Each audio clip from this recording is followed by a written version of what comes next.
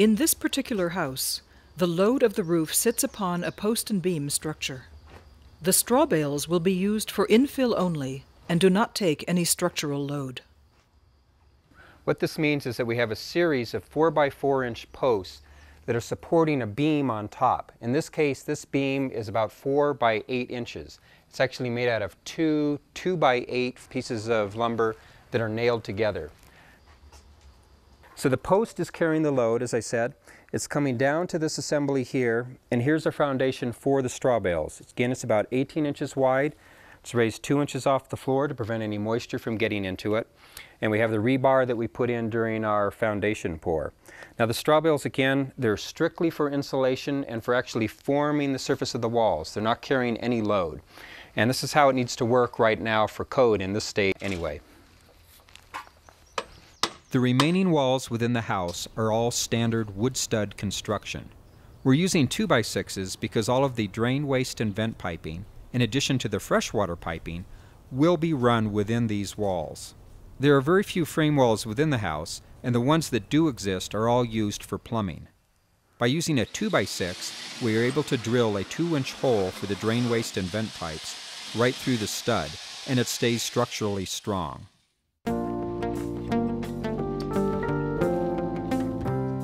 We now come back and install the connector plates to the J-bolts that were installed during the foundation pour. These plates bolt into the J-bolts, and this will allow us to securely mount the 4x4 posts of the post and beam structure.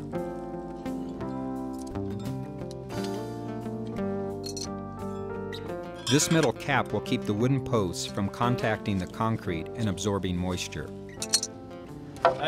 We will set this corner post and plumb it in both directions and brace it, and then we can set a line in order to set the remaining posts. Each post is then nailed into the connector plate, and we will use a level to make sure it's plumb. Temporary cross bracing is then added to 2 sides. This is very important for keeping the post plumb during the construction process. Once the roof trusses are in place, these temporary braces will be removed. Right on. Right there? Right there. Okay. You can hold it.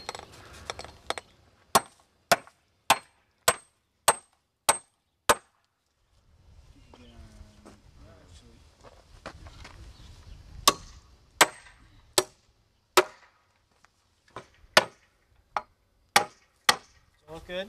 Yep.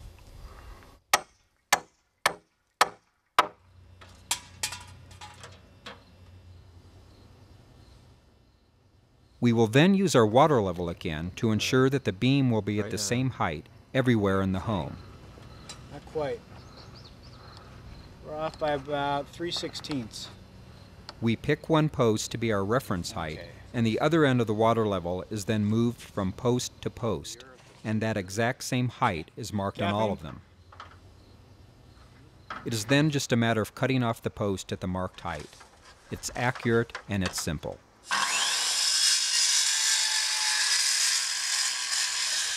The actual perimeter beam itself is made out of 2 2x8s nailed together, making sure that the joints are staggered.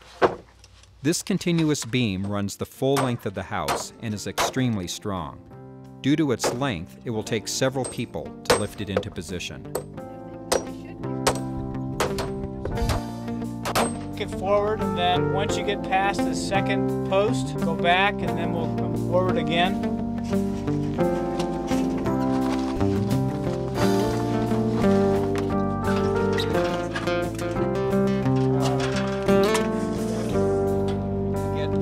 I got it. Okay, ready? Dropping it. Perfect.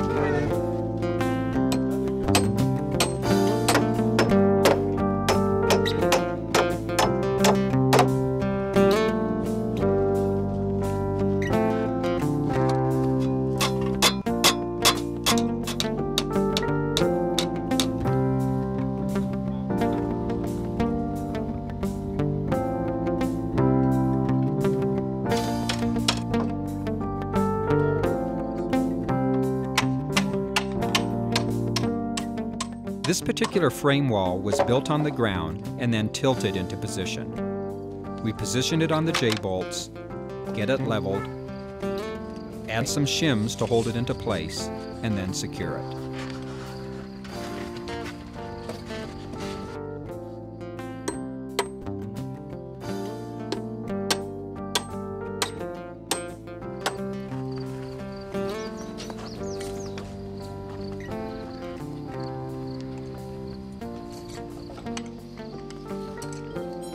Al is installing a 2x6 sill plate to the top of the adobe wall bond beam.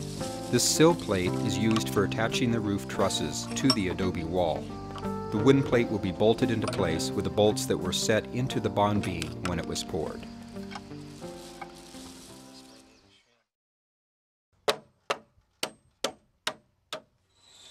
Two-by-6 ceiling joists are used in both the entry hall and the kitchen. These joists will be a visual element of the ceiling and also support the floor and the loft.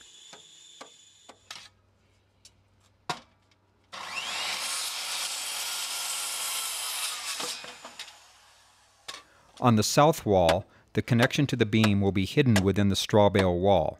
Metal brackets were used on this side for maximum strength.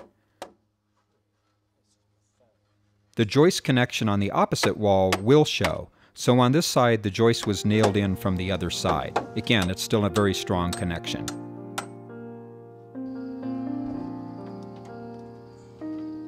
The loft floor is made out of aspen wood. Aspen is fast growing and is considered more environmentally sound than pine or oak. The downside is that it's very soft. Since this is not a high traffic area, the floor will not receive a lot of wear and tear, so the softness will not be a real problem. Again, this adds to the environmental quality of the house. We are using a wood that is appropriate for the location.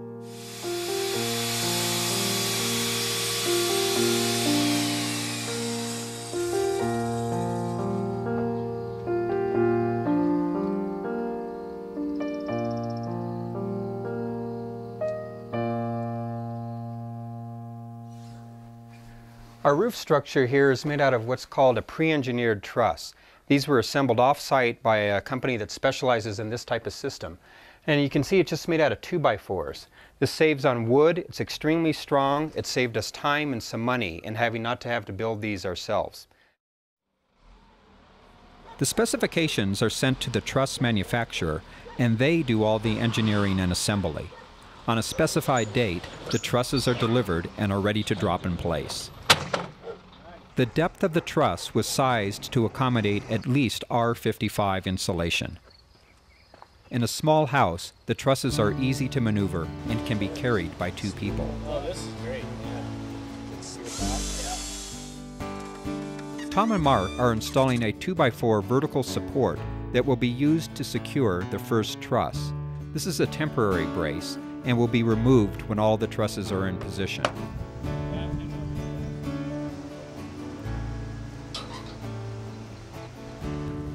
A rope is attached at the top of the truss, and you'll see why we're doing this a little bit later on. Take that off this way, or you can get off that way. Doesn't matter to me. Yeah, why don't you take a bunch back and I'll just tie this end off. Yeah. One by one, each truss is positioned and secured. We indicated the position of each truss ahead of time with a pencil line. I just want to make sure it's perpendicular when you nail it up. We used metal straps wherever a truss was to be connected to the beam. These are also known as hurricane straps. They make for a very strong mechanical connection that is superior to just using nails and screws.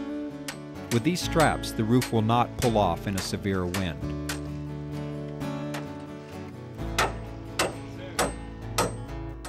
As the day progresses, the trusses continue to be dropped into position at an easy pace.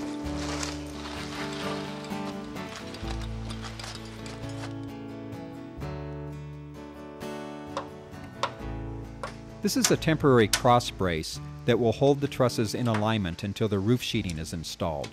In the short term, they will keep the roof from racking back and forth. Later on, this temporary cross bracing will be removed. Now we'll get back to the rope. How's that? It can go out a little bit. As Mark pulls on the rope, the truss can be made perfectly plumb with the beam below. Tom is using a plumb bob to visually see where the truss is in relation to the beam. You can do it. So when the plumb bob is right over the beam, we know the truss is also right over the beam.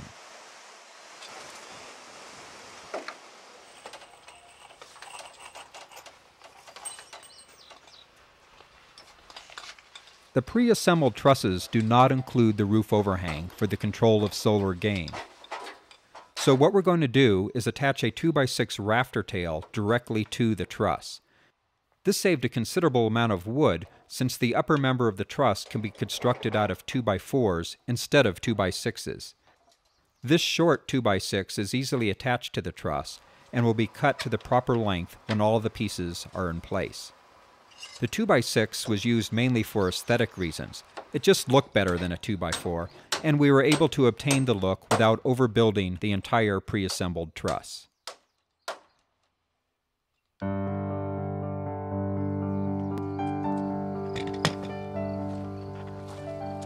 The next morning, with just one day's worth of work of installing roof trusses, we can start to walk through the rooms and get a sense of scale for the first time. This is really an exciting time. I mean, finally, at last, it's starting to look like a house. A lot of the work to this point seems somewhat invisible.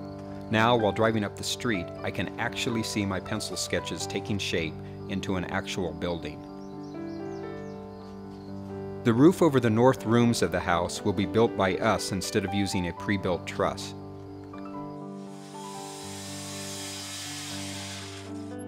Tom has cut each upper 2x6 to the proper length, and he is now notching it so that it comes in direct contact with the 4x8 inch perimeter beam. This gives the 2x6 a flat surface in which to nail and screw it to the beam it is sitting on.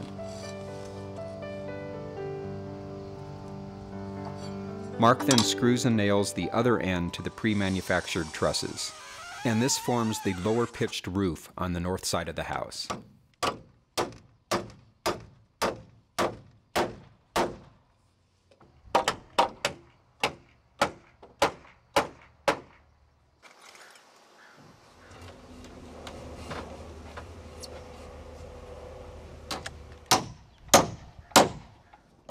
This section of roof is over the bathroom, so two different directions of the roof will meet together. This is a very low-tech tool that we built. Since these rafters will be visible under the roof overhang, we wanted to ensure that they were at 90-degree angles to the beam. So we built this giant fork that is used as a lever to twist the rafter to the proper angle. Al then installs a metal bracket that will permanently hold it into position. These metal brackets add tremendous strength to the roof and will prevent it from blowing off even in extremely strong windstorms. Again, for a few more dollars in materials and a few extra minutes of time, it's cheap insurance. Three different elements make up the final roof assembly. First, a layer of OSB, which stands for Oriented Strand Board, is screwed into the trusses. This is followed by a layer of roofing felt, which is also known as tar paper. The final layer is corrugated galvanized metal sheeting. Note that the oriented strand board does not continue into the roof overhang. 1x4 lumber was used instead. This was done purely for aesthetic reasons. The wooden slats, with the exposed metal roofing in between, created a much nicer effect than solid OSB sheeting. As the roof sheeting is installed, the temporary cross braces are first removed. The oriented strand board comes in 4x8 foot sheets.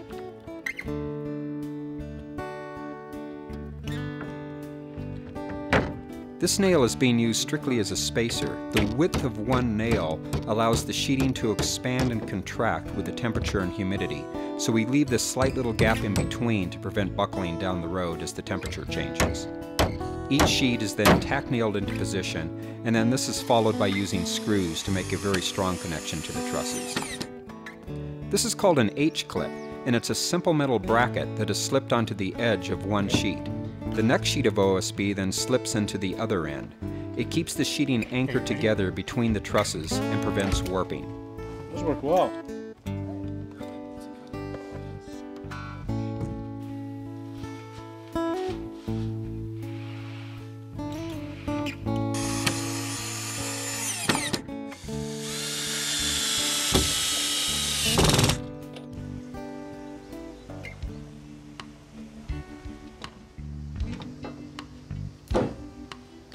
To fit various schedules of the work crew, it is decided that the straw bale workshop will be held in 7 days, on a 4th of July weekend. The metal roof sheeting will be installed after the workshop, in case any wood sheeting needs to be removed from the roof during the installation of straw bales. In 1 week, this project will take a dramatic visual turn away from conventional home construction.